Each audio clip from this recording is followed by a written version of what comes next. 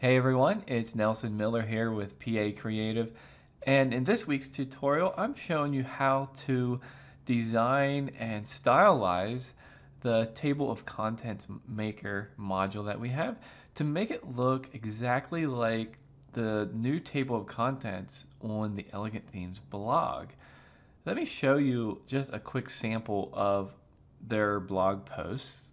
So I picked a random post. No, I didn't. It's a post about table of contents. Anyway, in their post or any blog post that you view, you're going to see this now. And it's fairly new. I'm recording this in the spring of 2023. But anyway, it's fairly new on their blog. I think they have it on all their blog posts. So table of contents, then they have these numbers, and obviously, I can click to jump down, oh, there's our plugin. Anyway.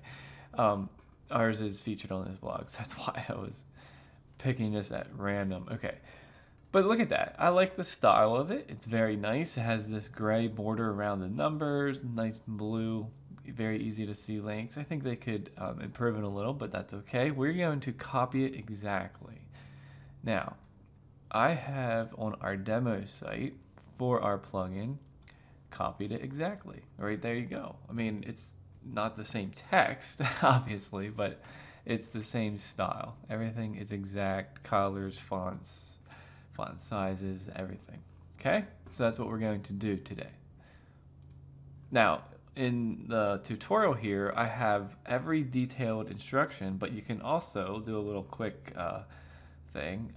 We have an option to download it. So if you click on this option here, it will just download the module, and you can import it to your Divi library and then go to your layout, normally the theme builder, and import from your library, and there you go.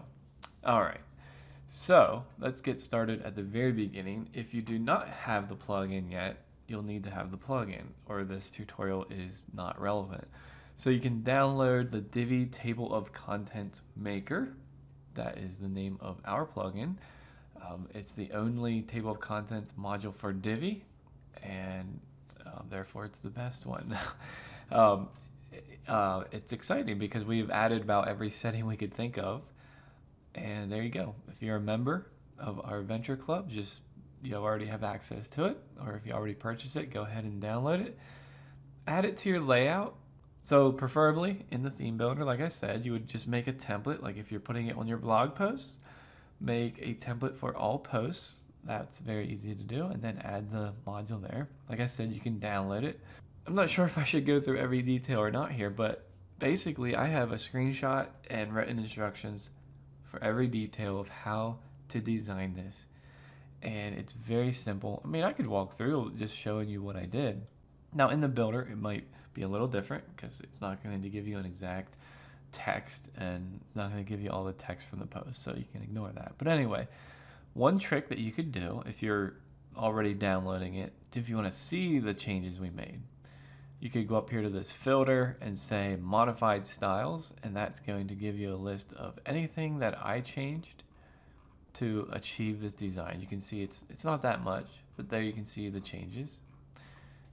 Or if you want to walk through the tutorial, I don't think it's worth either of us for me to walk through it. It's really self-explanatory. Like here I changed the title, and I just changed it because if you don't have that there, it says table of contents with a small o, and I noticed they had a capital O, so you have to write table of contents. Like I said, I'm copying them exactly. You can change the heading. This has to be set to decimal numbers of parent level. That's down here in this here, decimal numbers of parent level. You do that to whichever ones you need there, 1 and 2. See that? Decimal numbers. And then here's design settings for the header. We added padding to match theirs.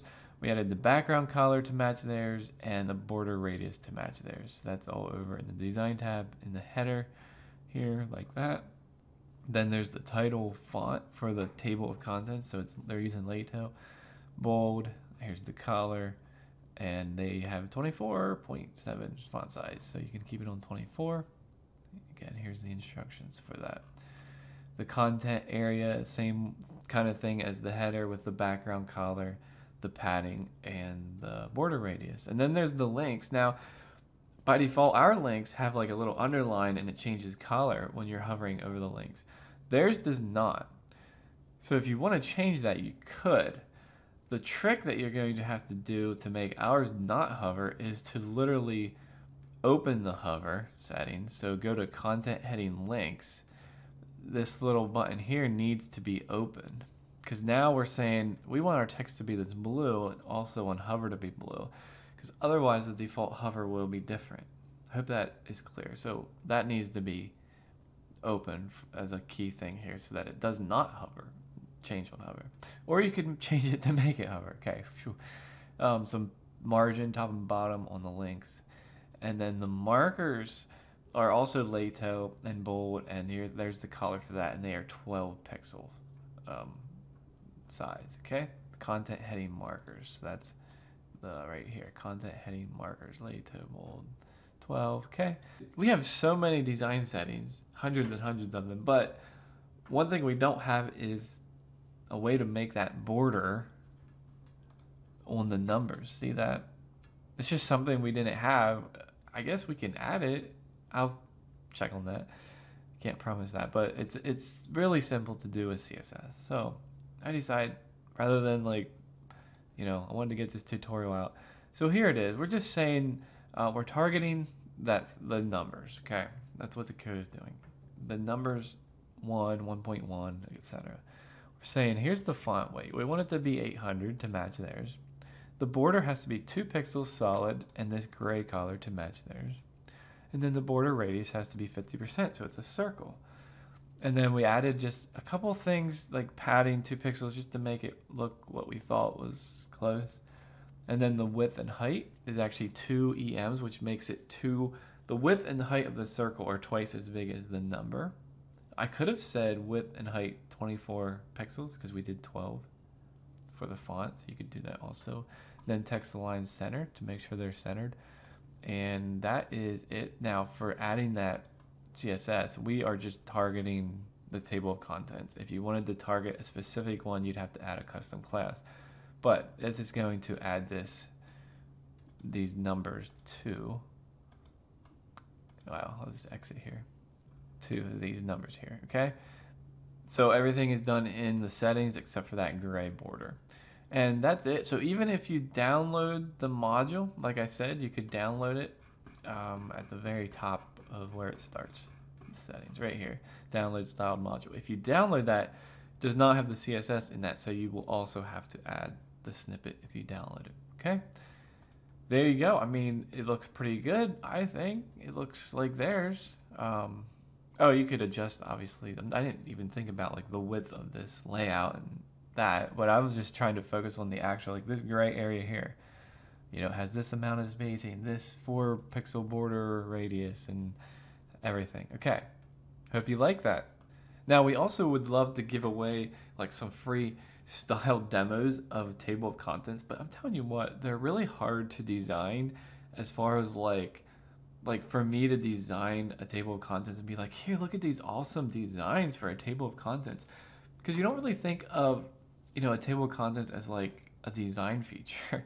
But at the same time, we have so many features that you can match your brand. I think it would be worth us, making some just to have like some nice samples to give away. So we are working on that. And if you have found any that like out on the web somewhere that you think are really cool, or not even just, they don't even have to be amazing, but just really nice for us to replicate, let us know and we'll do that. So yeah, hope you enjoy that, and we'll see you all in our next video.